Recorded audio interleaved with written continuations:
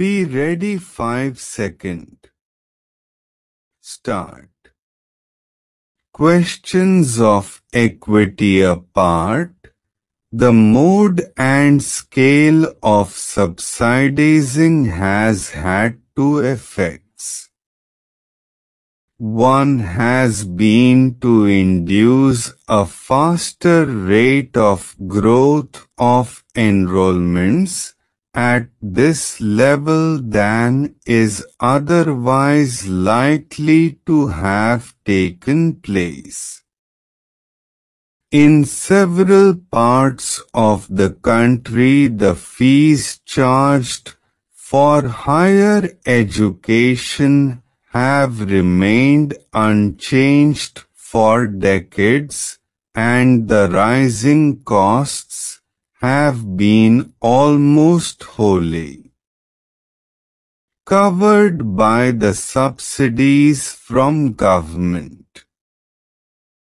Higher education has therefore become almost free for those who are in a position to meet the other related expenses.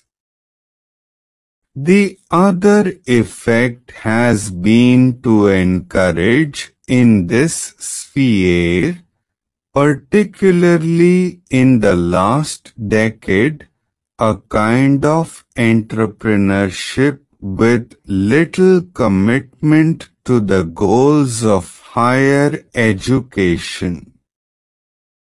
Where the rate of subsidy is high, and the rest of the expenditure can be almost wholly covered by fees collected from students, a college can be started and run with very little exertion on the part of the sponsors. In Delhi, 95% of the excess expenditure of a college on all approved items over its income from fees is met by the University Grants Commission. The sponsoring body, whether it is a private agency or a local authority, needs therefore to cover only a very small fraction of the total expenditure on running a college. Naturally, there is no dearth of entrepreneurs for starting colleges with an eye on the patronage and influence they can exercise through their control over them. Though the extent of subsidy is not as high elsewhere, the position is not very different in several other parts of the country where liberal grants in aid are given by state governments to colleges.